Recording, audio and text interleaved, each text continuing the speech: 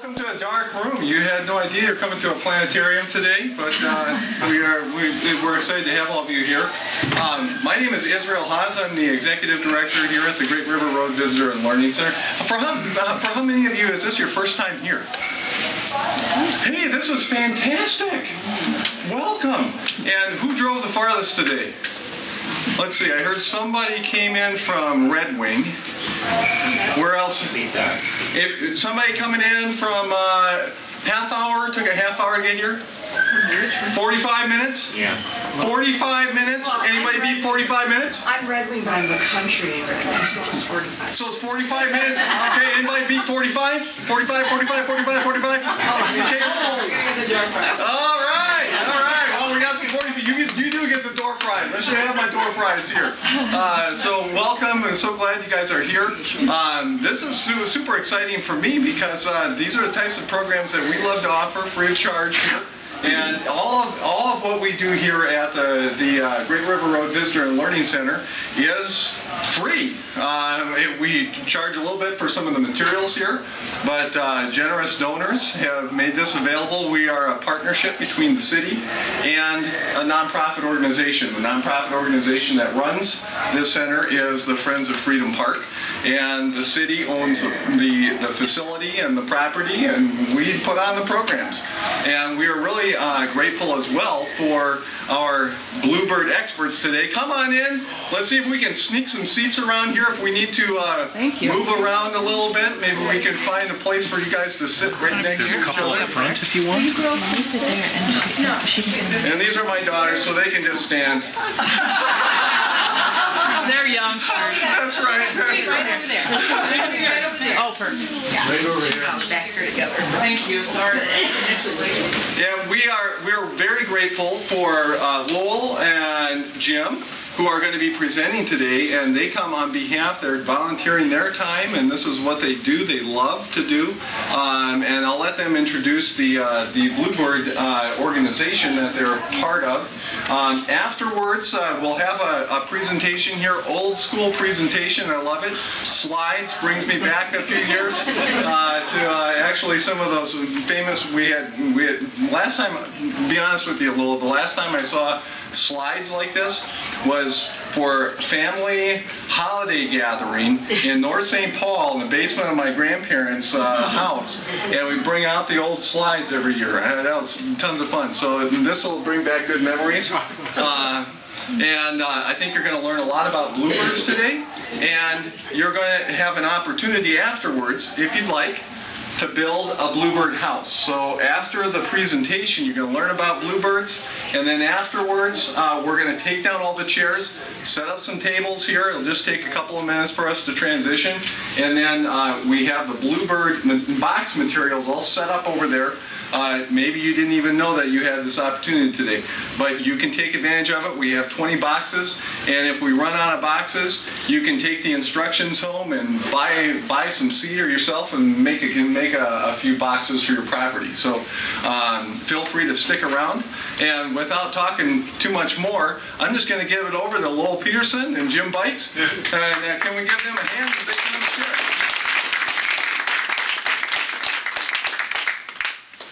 Well, thank you, Israel. This is a fantastic turnout. We're so happy today to have groups like this. And I always tell people, you know, Bluebirds are an easy sell. I talk to people about Bluebirds. Everybody loves Bluebirds. And I'm sure if I put on presentations to grade school kids, about 4th and 5th grade. And so I always ask those kids, I say, well, how many of you have seen Bluebirds, or you know what a Bluebird sounds like? And almost all of them raise their hands. I'm not sure if they're not thinking about Blue Jays, but how many of you here have heard or seen Bluebirds? Wow, isn't that as amazing? And for the young ones that maybe haven't heard, listen.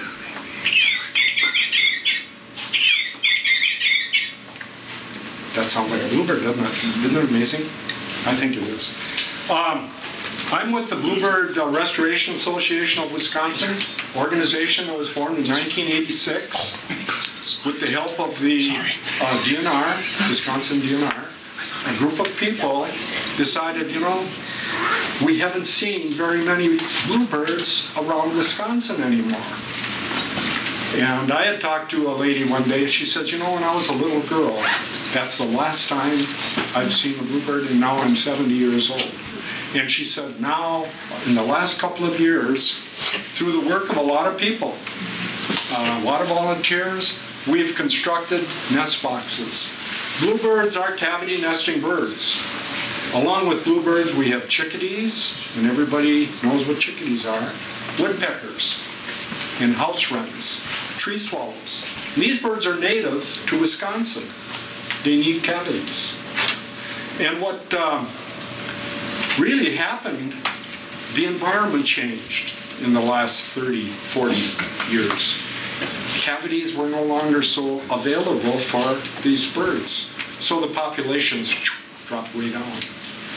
So this group of people in 1986 got together and they started constructing nest boxes.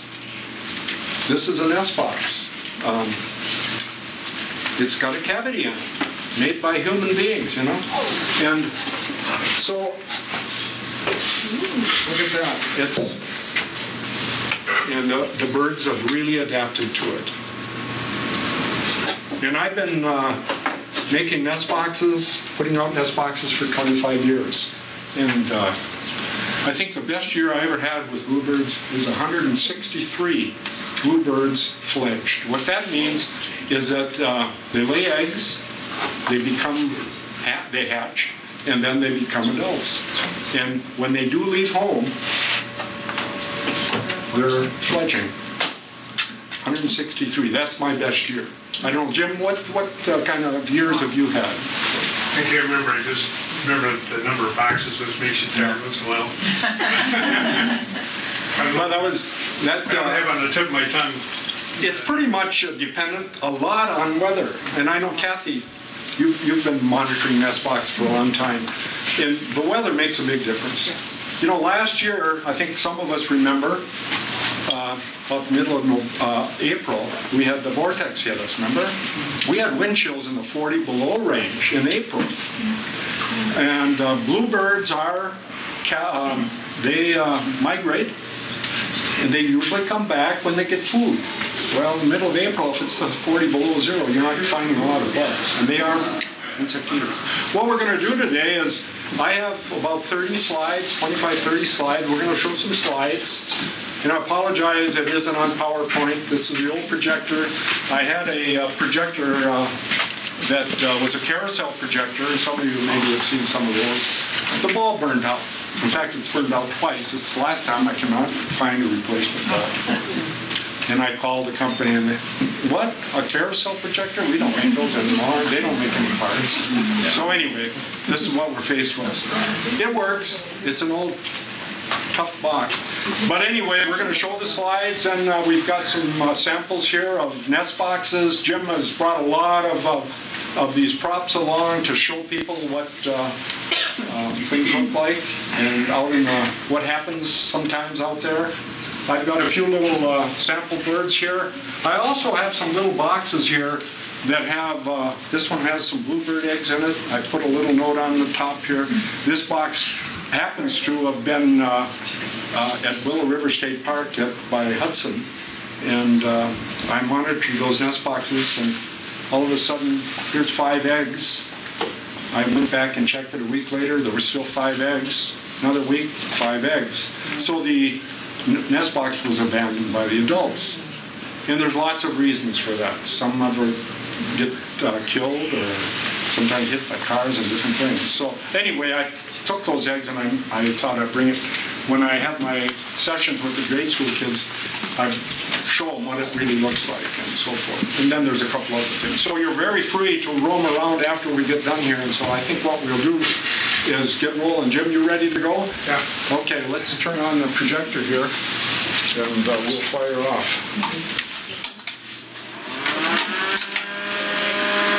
There's some nest boxes, as you can see. When I put on the presentation to the school kids, they say, well, what's the best box? And I always tell them, well, if it has bluebirds in it, it's good, isn't it? And what we have found through the Bluebird Association, we found that bluebirds kind of prefer a smaller cavity. Some people build fairly large boxes, like you see the one on the left there. That's a box that is fairly big. So when they build their nest, obviously it would require more nesting material. So we found through the monitoring process over the years that they prefer a smaller cavity. Easier to build a nest. And one of the fortunate things about Mother Nature does, bluebirds have a very high mortality rate. They say about 1.1 year is average lifespan. Well, with that kind of lifespan, you need a lot of replenishing the cycle. Bluebirds will nest, usually, if the weather's right, 2 times a year. I've had them 3 times. Jim, I'm sure you've had triple nestings. That depends a little bit on the weather. The last couple of years, I have not had triple nestings. And last year, with the late spring that we had, I only had about half of my nest boxes had 2 nestings, otherwise just 1. But next year, if we get an early spring like we may have this year, we could have triple nestings in it. So that's great. So anyway, nest boxes. There's some examples. We'll talk a little more about that. This one here, a little tough to see. Am I probably in the way of people?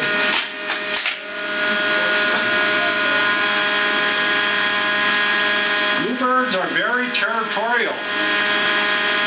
They don't like to have neighbors that are too close. And if they do have neighbors, they will fight them because they're very possessive of territory. We recommend about a football field away, 300 feet, 100 yards away between nest boxes. So that's, and they like a terrain that's fairly open. They're insect eaters, and I've had people put up nest boxes in grass that's this tall. They have a lot of difficulty finding insects when the grass is so high. So we have a lot of people like to put them up in golf courses or along a right-of-way along the road. I've got 33 nest boxes that I take care of, and over half of them are on, I live out in the country, and they're on country roads. And they have no problem basically finding insects there. But house lots in town would be too close if you're doing house to house. Well, that's true. The question, if you live in town, it's pretty hard to get 2 or 3 boxes on your property, unless you have a big estate or something. Right? But yeah, that is an issue. So you got to talk to your neighbors and try to spread them out. I have 5 nest boxes at the grade school in Somerset, up at St. Anne's School. And they have 5 boxes on there, right on the playground. And, but, you know, they've got enough property that they can spread them out. I also have a school right in downtown, out in about center of Wisconsin. And the teacher asked me, well, do we have enough property to put up nest boxes? I said, well, it's going to be tight. I'd say you could get 2. And they got 2 of them, don't you know? They got bluebirds right in downtown. That's amazing. So it is pretty good.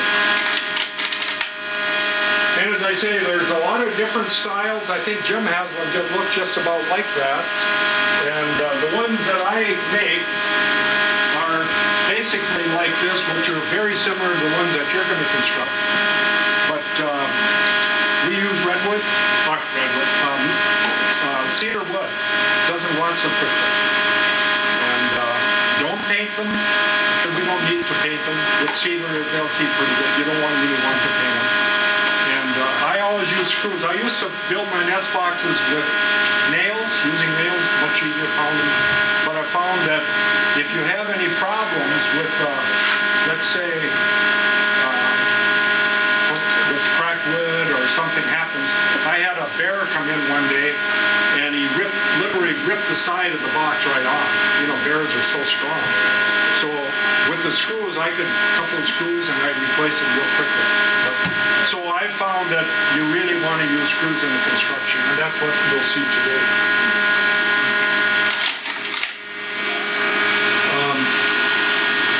Here's a couple nest boxes. You say, well, gee, that's not 300 feet. And no, it isn't. There was a movement a while back of pairing nest boxes, mainly because of the competition between tree swallows and bluebirds. Tree swallows are also native. They're excellent birds. They eat a lot of mosquitoes, and they're fairly aggressive. They come back a little bit later than the bluebirds, and if a bluebird has started a nest, tree swallows will come and they'll gang up on that adult. And before you know it, the tree swallows have taken over the nest box. So the argument was, well, if we put up 2 nest boxes close together, bluebirds will take one, tree swallows will take another. Well, we had a gentleman that was by the name of Joe O'Halloran. Joe put up some spreadsheets on the computer, and by sending in our data from monitoring, he determined that we were better off keeping our nest boxes further apart if we wanted to increase the numbers of bluebirds, rather than pair them. So anyway, I used to do that. I used to pair them. So I started moving them apart, and I get more bluebirds now. So that's just something. But the lady that said, you know, I don't have 300 feet. So you probably want to, you could try it. You're not going to get bluebirds in both of them because they'll fight. They will fight. So. And T-posts. Everybody knows what a T-post. Part of the reason that the habitat change was that farmers used to use wooden posts for their fields, was one reason. And woodpeckers, our dear old friendly woodpeckers, would come along and make holes. I think Jim had one right there on that post. Look what the woodpeckers can do. And there's a cavity. The other thing that Mother Nature does, woodpeckers do not use the same cavity 2 years in a row. They'll build a new cavity next year. Aha! There's a house made for our cavity nesting birds. Pretty amazing, isn't it? So anyway, I think it's just wonderful to get to know how this all works. But T-posts, very rigid, last forever, and with the use of, we'll talk about predators or another factor. You know, I always say, bluebirds have a tough life. The weather's rough on them, they have neighbors they don't like, and they don't like the bluebirds, and they got predators that like to eat bluebirds, and eat their eggs. So what does Mother Nature do, as I said before? Double nests, maybe triple nests. Pretty amazing. But we put PVC pipe on our nest boxes like this, and with the T-post, you can slide this right over the T-post. Makes it very difficult for the raccoons to climb the PVC. They can do it though. They're pretty shrewd. And raccoons, you know, your hand's got a thumb. Raccoons have a paw that is so close to our thumb, a hand, it's amazing. They can, you know, handle that thumb just like we can. They can, there's a gentleman down in La Crosse, and I think Jim knows him. He filmed, put the camera out at night, and he's got it on film where a raccoon came, and by hugging the pipe, he shimmied right up that PVC pipe. And once they can get a hold of the wood, and he's on top, they can reach right in there and grab the babies right out of it. It's amazing.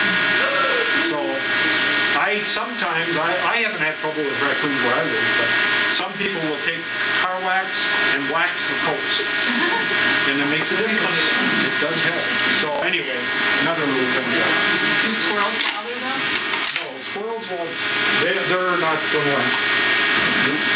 You will find woodpeckers, though, that, as we showed, they will also enlarge the size of the hole. Here's an ideal spot for a bluebird box. Got an open pasture field, but steel posts there, so it's a good spot. And size of the hole, you'll find directions for making nest boxes on our website, and I'll I'll just mention that if you do have ability to get into a website, BRAW.org. And it's a lot of colorful pictures. It gives you a lot of good information as to where to place your nest boxes. And there's also box plans. I think Israel made some, so and maybe you'd be able to. But that is a very good website to BRAW.org, and it's very, very easy to look for. Eastern Bluebird.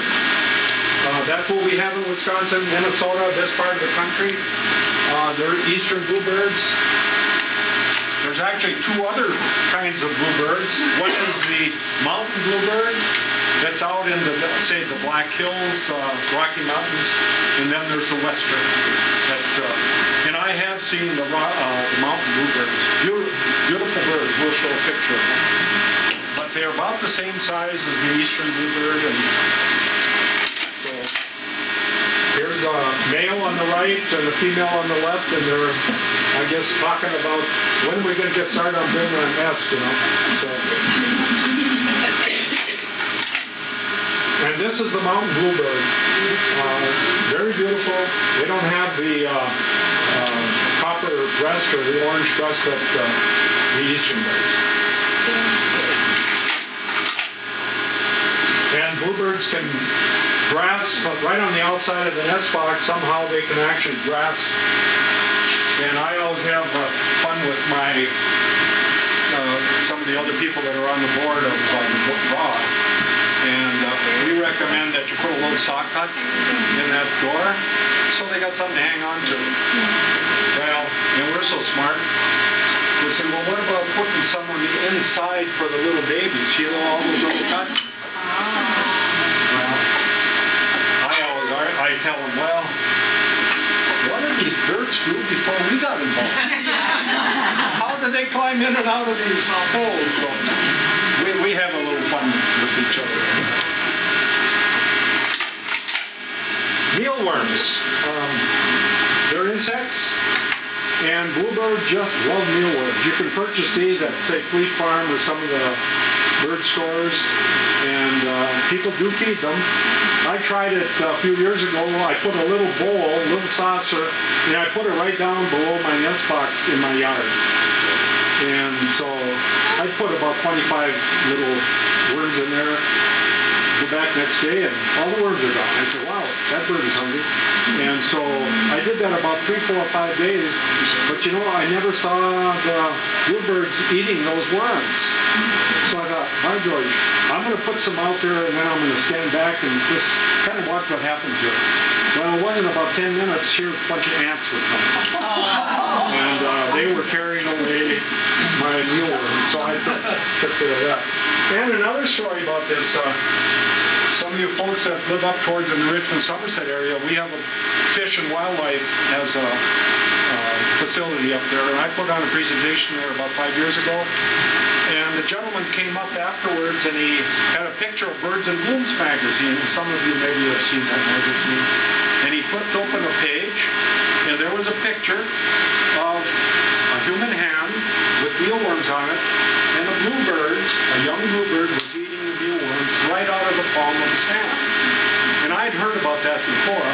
He said, that's my hand. So I said, well, how long did it take you to encourage that bird to come up to your... He said, well, I put my bluebird box on my deck. And he said, I'd go out there and they got to know me pretty well. But the adults were always afraid of me. They would never come real close.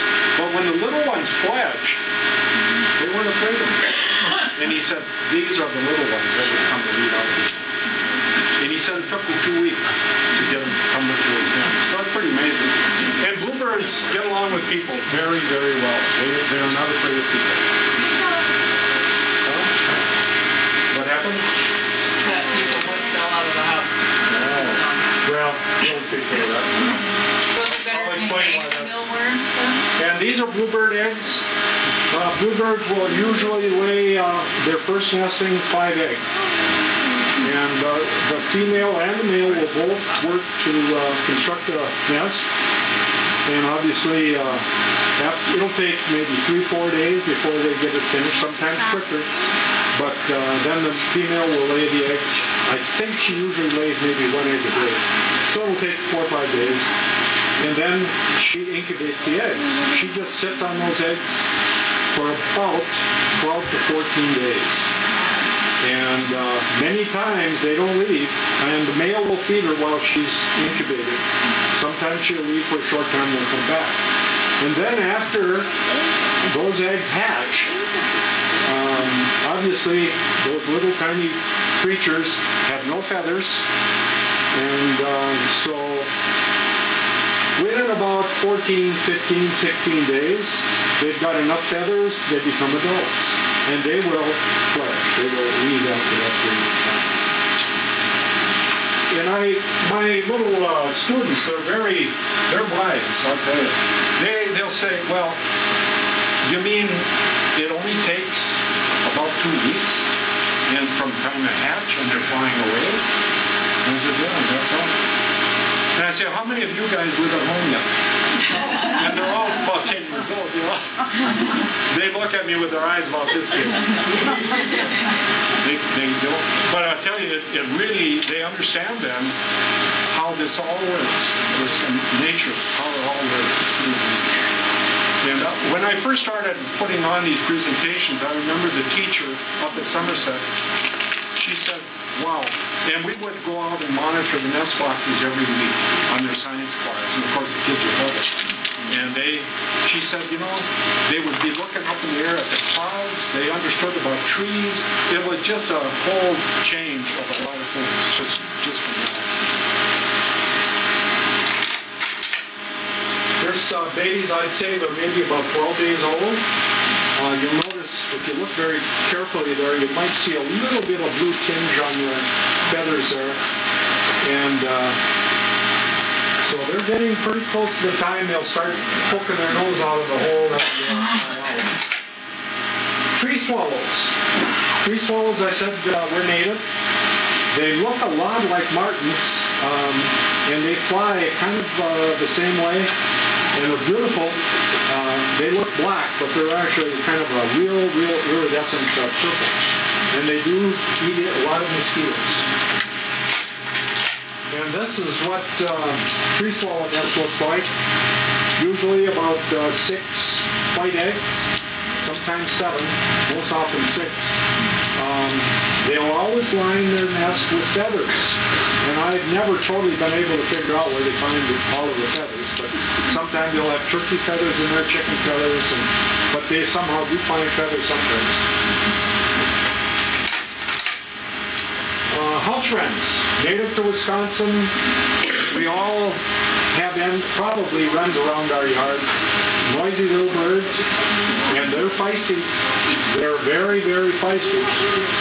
And some people don't like them because they compete very, very strongly with bluebirds and tree swallows for cavity. And if you look at their beak, I've seen them put the run on blue jays. If the blue jays get near, they'll go after the blue jays and out of here. And they're not very big. They tend to come back from migration a little bit later than the tree swallows and the wrens. And they will, maybe the tree swallows or the bluebirds have already started a nest, and in some cases actually have eggs in there. The wren will just move them, punch holes in the eggs and pull the eggs out. And they make their, I don't know if anybody can see that, they make their nest out of sticks, little twigs. And it's the male that brings those sticks in. I had 3 nest boxes in my yard, not all bluebirds. That wren put sticks in all 3 of them. And then the female will come along and she will visit these 3 boxes. She finds the one she thinks is nice. She'll complete the nest then with grass. She makes a nice, there's a little cup in there, and she completes, and that's where she'll lay her eggs.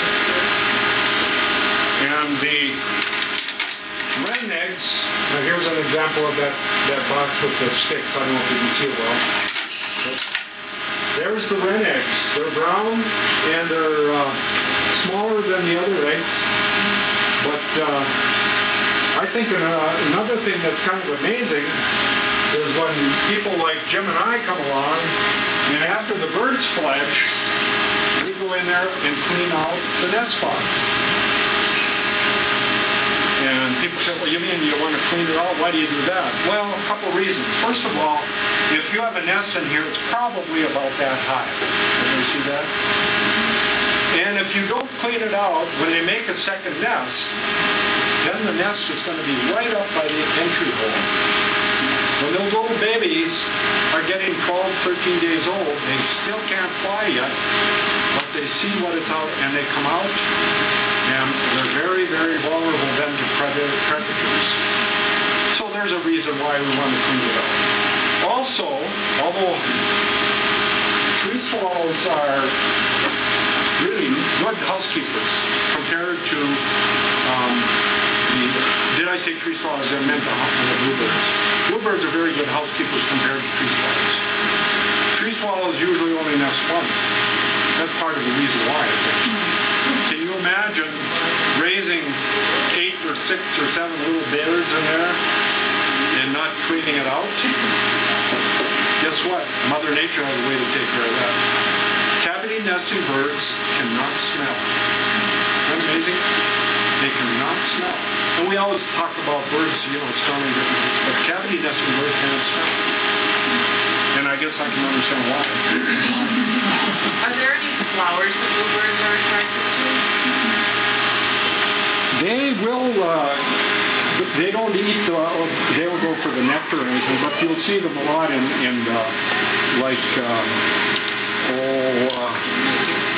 crabapple trees sometimes. I have a crabapple tree and the bluebirds will come in there. But they don't eat they will eat crabapple fruit late in the year when there's the insects that are kind of, and sumac too. You'll see them on sumac branches. What type of bugs do they eat? Because we've had Japanese beetles. I don't think anything eats. Robins, crickets, chickens do. A lot of moths. Bluebirds eat a lot of moths that you'll find on the ground. They'll hop down on the ground and they'll find the moths. A lot of moths.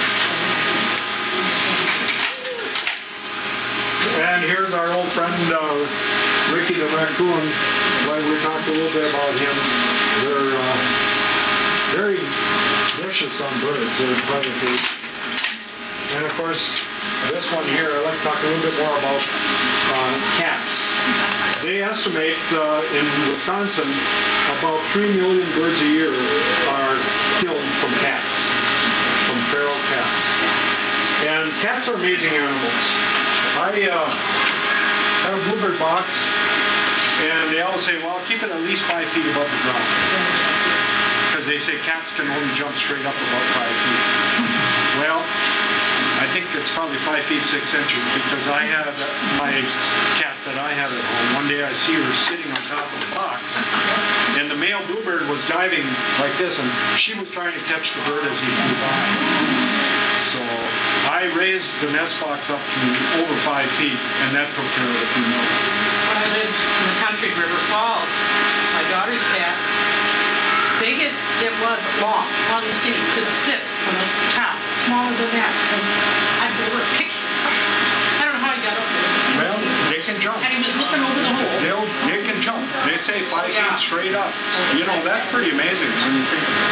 Yep. So cats, if you do have a cat at home, try to make sure your nest boxes are high enough. And don't put them on trees because they'll go up there. And of course the raccoons too. I don't know if people have a lot of trouble with raccoons. Some areas you have more than others. And I had a big dog, and the dog didn't like the raccoons, so that helped an awful lot to keep the raccoons out of the yard. Anyway,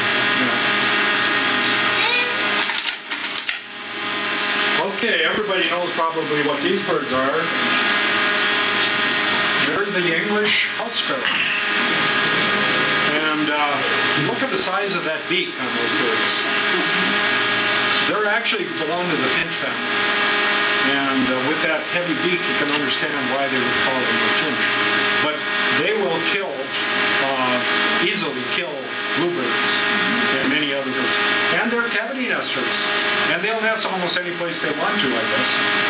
I think sparrows are considered the most numerous bird in the world. Because they get along with people very well. And they can eat almost anything. They make their nests out of paper, wax paper, almost anything. And some people say, well, how do you know if it's a sparrow nest? Well, just look at the nest. If it's got paper and plastic and all this other stuff, you know it's a sparrow. And sparrows are not protected. They came here in the about 1880s, and they imported them to go after the boll weevil that was attacking the cotton fields.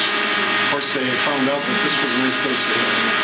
And so we can destroy them without penalty. Most of the other native birds, you cannot, right? You can get penalized. Fines are very stiff, so you don't want to do that. So I put up with wrens, because once the wren nest is, once the wren babies have fledged, I clean it out. And if the season is long enough, the bluebirds will come in and take over. And I've had that many times, so it works.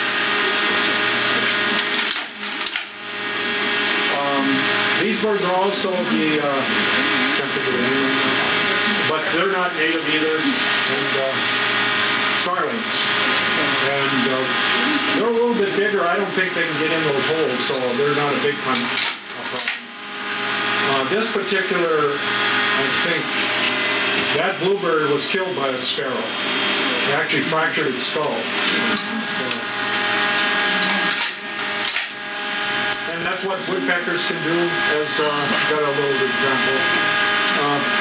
Good reason why we want to use screws and replace the entry door. And these ladies are monitoring the nest box. And what we recommend, if you do put up a nest box, about once a week, 8 days, 9 days, go and check the nest box. And you say, well, what can I learn? Well, you'd be surprised. I've been doing this about 25 years, and I swear every year something new happens that I haven't seen before. And my wife and I were out checking our nest boxes one day, and we came along, and here's a nest box lying on the ground. I thought, I wonder what happened there. Because it was on a steel post. Anyway, I opened it up, and there were 4 little babies in there. They were about 3 days old. No feathers, or just a couple starting. And it was a day, it wasn't as warm as it is today. But those little birds, 3 of them, they could just barely move. It was so cold.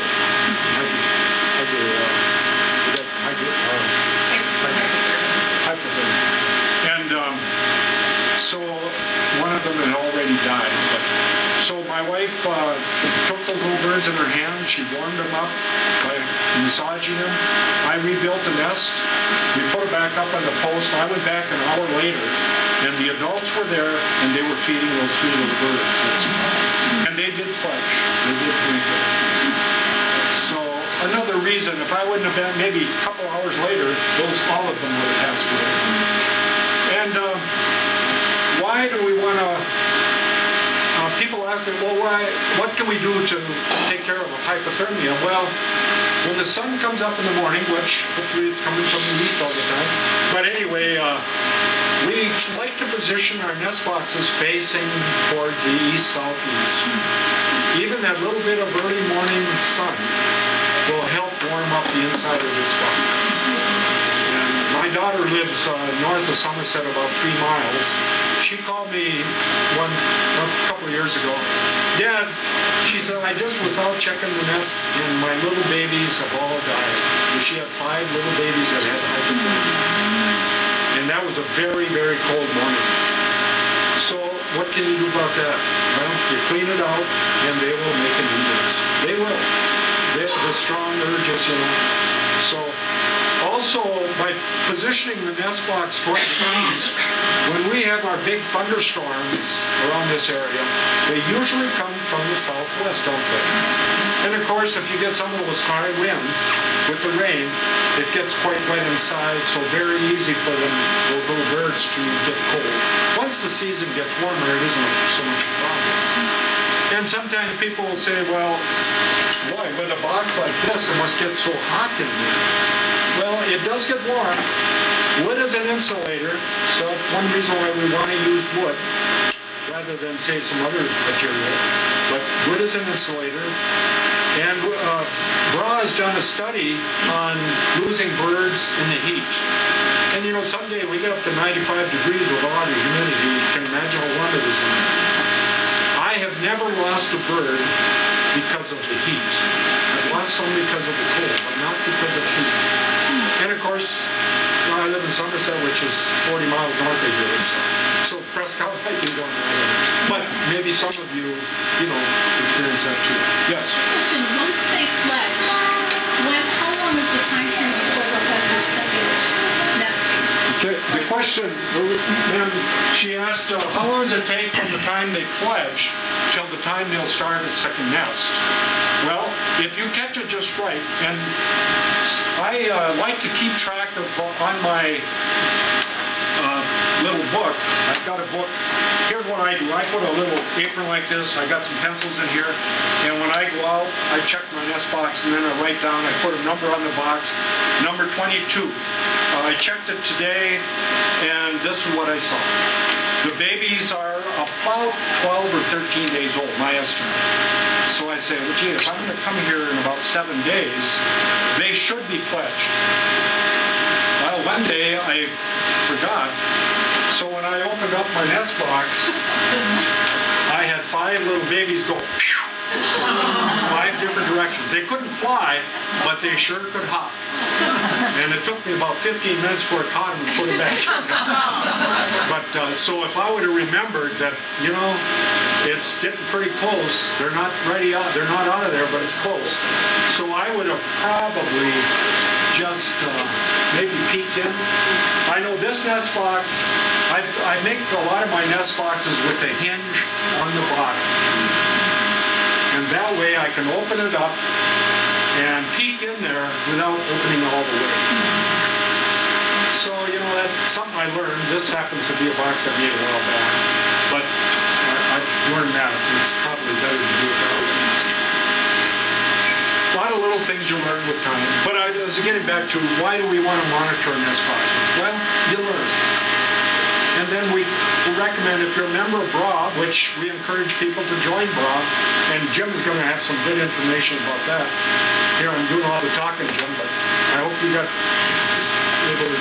But anyway, we like to do that so that the people that can analyze this data that comes in, we send it into our BRA organization, and they put it on spreadsheets, they do some sorting and so forth, and say, guess what we learned? And they'll publish that in our papers. Our little, Jim will talk about that too.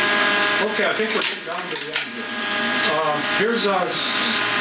We try to encourage our young people to get involved, and by making these boxes, we've done this up at Interstate Park up at St. Clair Falls 2 or 3 years in a row now, and they make about 25 nest boxes, and then they're able to purchase them and put them up in their yard. But it gets the kids, they got a little closer feeling about doing that, and they enjoy it. Okay, I think that's my last slide, so we're going to shut this off. And Jim, I'm pooped out. I don't have enough handouts to cover this whole group, but I'm going to sum it when they're finished here. Jim, you want me to make some more copies? Oh, that'd be good. Yeah. And I'm going to put this on the website on the screen for folks to. This is a different one here. Is this okay? The one with Ray? Yeah. I'll make more copies. Will talked about that predator guard made out of plastic, and I go to Menards and get downspout. It's painted, and you can wax that too, and that might be a little more economical for you if you have a lot of boxes. There's another thing I want to talk about was black flies. I can monitor a house and I see 4 or 5 baby birds hatched. They don't have any feathers yet. So the following week when I come by, I'm pretty excited. It's like I had all these birds and I'm going to look in there, and they're all dead. And they got bruises on them, no feathers or anything. But there's something called black flies, and you have to have water nearby within a couple miles. And they come in June, And I think they smell the carbon dioxide coming out of the nest box. That's what I've read anyway. So what I've heard about, and it works, is you take this dryer sheet that you put in your dryer. This is called bounce. Yeah. Take 2 or 3 small pieces of that, and with a thumbtack, just put it on the wall of the nest box. And I don't know why this works, but black flies won't go in there.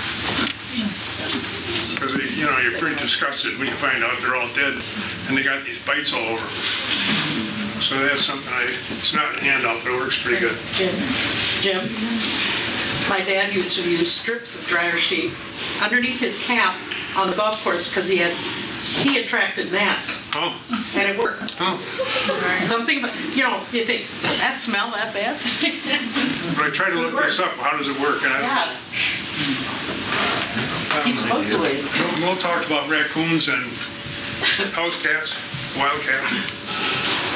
This is called a Lowell Predator Guard. I think the guy's name is Jim Lowell, but it's made out of wire, which you can buy at Menards or Flea Farm. And on websites about bluebirds, they tell you how to fold this and how many squares and so on. But a raccoon is going to get stuck in his hands, and the cats too. So if you make a number of these, you could put it right over the front of your, your box. I don't have this in all my houses, but I think it's a pretty good invention, and you can find all this stuff online.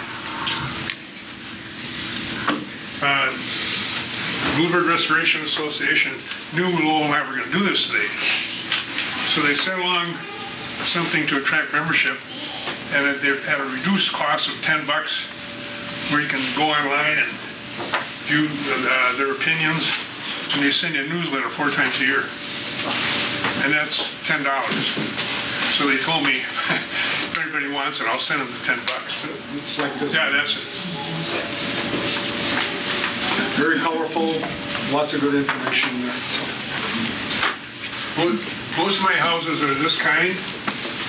Peterson house, invented by a guy in Minnesota. I used to go to all Bluebird meetings and advertise his house.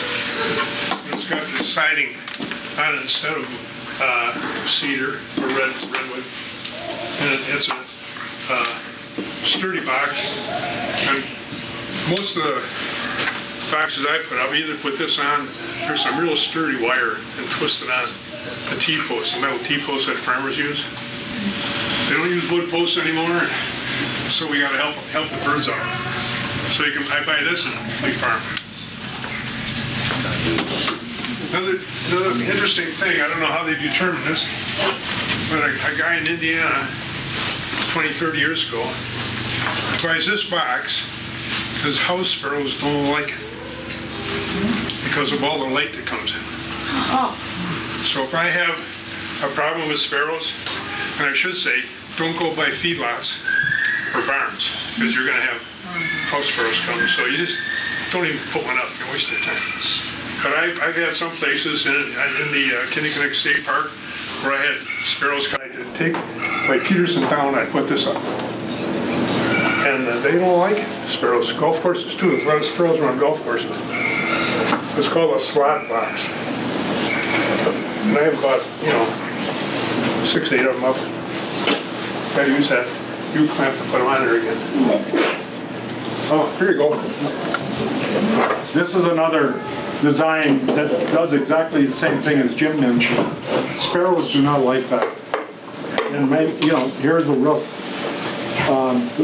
I guess what I've heard, that sparrows, if you look at their nest, they will build their nest right to the top, and they will actually kind of make a little tunnel under down about this far to get into their nest. That's right. And if you do this, they don't like that because they can't get that little tunnel in there. And I had a nest box by a little farm, and one day I drove by with the car and I see, wow, I think there was a sparrow sitting on top there, and it was sitting right on top. And so I went back an hour later with my dog. We were walking, and sure, it was a sparrow. So I took the nest out. Went back the next day, they had already started another nest. So they're smarter than I am, right? But that particular box had an entrance like this. So I said, oh, I know what, I've got a box at home in my workshop that's already got the slot cut like this. I put it on there. 2 days later, it was bluebirds in it. So it does work, doesn't it, Jeff? You'll know a house sparrow's nest is just a mess. Yeah. All the other birds have intricate nest and everything around it, and it's just a mess, and Hershey bar wrappers and all kinds of straws and crap. They don't, I don't know why they do that, but they're not fussy about it. But this is called a K-style box, and there's a guy named Terry Glansman in Mondovi. This is his invention, and he tries to let more light in too. But it's different than the slot box that has a horizontal. I've never used this, but I made a few of them. I thought maybe someday I'd use it, but I usually use the slot.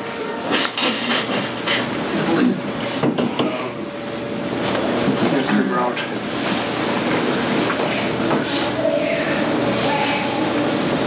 Oh, if you're in the country, most of my houses are out in the country. You approach a farmer. I've never had a farmer say, I don't want to do that. So you put your house at least 100 yards from the next one, and they'll pull their tractor over. How you doing? You know, ask me how the nesting is going. So I don't think you should have to be afraid to ask someone if you want to put a box on our property. I usually use, like I said, the T-post from Menards. I have a driver, I put them in the ground, and then I use aluminum downspout that's painted white, and I have had coons go up that thing, but I think one of the keys is to wax it with automobile wax. I think so. So that a squirrel gets on there, he's got a hell of a time. They slide down, right? Yeah. I can't think. I think it's an enjoyable hobby. At the end of the year, like you said, Lowell, when Raw asks you, when you send in your tally, how many birds you fledged, it's surprising because after you clean a bluebird house out and they re-nest, you keep thinking about the present, you forget what's going on, you know. I use a slinky. Excuse me? I use a slinky, you know, on the pole for to keep the squirrels out of the and it works. Oh. They can't climb. If I got a raccoon, we'd figure it out. I don't know, because they try to get a hold of it and it just goes down. That's a good idea. We use conduit. Conduit works too? Conduit works real good. Yeah. Some of those, well, PVC, I buy a 10-foot length, and you probably say, well, how come you cut them so short? Well, because I can get about 3 out of one 10-foot length. So one of the other things I didn't mention is when you do put the PVC, I used to buy 1.5 PVC, and that'll fit pretty good over T-posts. Well, now the T-posts are a little bigger than 1.5 inch, so you can't slide a PVC pipe over them, the 1.5 inch, so you have to go 2 inch. So then you got a little slack in there, and so I put a little wedge, and I drive that in, and there's a screw right on the back here, and that keeps the wedge right in the nest box. And the reason is, if you get a strong wind, it'll start flipping this around, and all of a sudden you think you're pointing east and you're going to be pointing west or something. So that was So I've heard bluebirds like moving water, so is a fountain a good idea, or what do you think about water? Oh, they love tree swallows like water. I know at the Lowell River State Park, with the river going through there, and I'm a town person, there's a lot of water. And so there's a lot of tree swallows. There's 33 nest boxes at Lowell River that I monitor. And usually early in the season, they're pretty much all taken by tree swallows until they fledge. And then the bluebirds come. We have a bird bath right near where their house is. They like water, don't they? Yeah, they do. And especially in the evening or the late day, they like to bathe, and it's right there. Yeah. So that, you know, there's a good example right there. What's the best thing to put mealworms in? And should it hang? Because you talked about the ants. My neighbor had just a little screen, like you saw in that picture, and he had just put it on the ground. Oh. And he'd go out about 8 o'clock every morning. He had a little bell, and when he put the mealworms in, he'd ring the bell. And there was a power line overhead. He said within 5 minutes, the bluebirds would be there, ready for. The birds know. They know bells, they know They get people, habits. they know all kinds of stuff. That's amazing. Yeah, they know. Fun. They do. And they make special above ground feeders to put them in, put the little cup in for them. You don't want too deep a cup, it has to be pretty shallow because they lose footage if they're deep, dipping over really deep. But they will, they get so timed to it that if I'm not here right away, they'll be sitting there. They're waiting. Like, They want to be fed. where is it? And they can go through a lot of mealworms. For one fledgling, it's amazing how many worms there are. Did you overfeed them that? I don't know. The male comes in, and it's funny when he's feeding the female, he'll eat like 3, and then he'll bring one to her. And then he'll eat like 3, and then he'll bring one to her. Well, and they say, I don't know, Jim, if you've ever experienced this, after the little babies fledge, where do they go? Well, sometimes they hang around, I think, but a lot of times they don't. I don't know, Kathy, have you noticed where they go? But I've heard that they will sometimes help feed the second batch. Oh, yeah. A little one. I've heard that. And another thing that they say, I haven't personally, we talked a little bit about the mortality rate. A lady over by Green Bay had gotten permission from the DNR to tag them, to put a tag on their leg. And she says that she had the same female bluebird come back for 7 consecutive years. Wow. So, it was pretty interesting. But I don't know if that's in fact true. I know it seems like when they come back, they'll come back in 2-3 other times. So it could be there's a whole family that just pulled in. I forgot to mention, don't put nest box under a tree when other birds can be around, and Lowell talked about the morning sun, and it's shaded. It doesn't warm the house up in the morning. But over, power lines going by and stuff, They love that. And I like that. They can sit up there and watch their house and nobody can get them. Well, it's a good hobby if you got the time for it, and if you have it in your yard, you can encourage your young people to get involved with monitoring. Like I say, the kids really like it.